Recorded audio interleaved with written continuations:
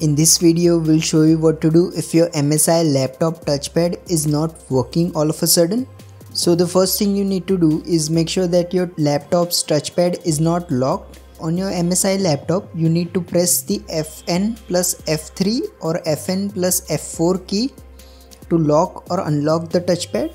As you do that, you should see the icon on the screen that indicates whether the touchpad is locked or unlocked. On some laptops, you may also need to press Ctrl plus F4 to do this.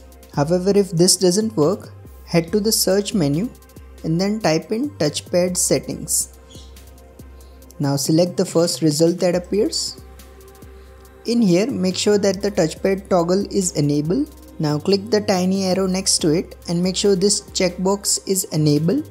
Next, you need to go to the device manager. So right click on the start icon and then select device manager from the list. In here, you need to expand this human interface devices section. Now find the touchpad driver on this list, right click on it and then select uninstall device. Now click uninstall again to confirm.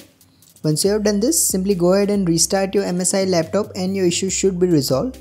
However, if nothing else works, your last option is to perform a hard reset. So for that, shut down your MSI laptop and unplug everything including the charger and all the USB accessories. Once you have done that, simply press and hold the power button on your MSI laptop for 30 seconds. After 30 seconds, turn on your MSI laptop and your issue should be resolved. If you find this video useful, please don't forget to like and subscribe to Glitch Guru.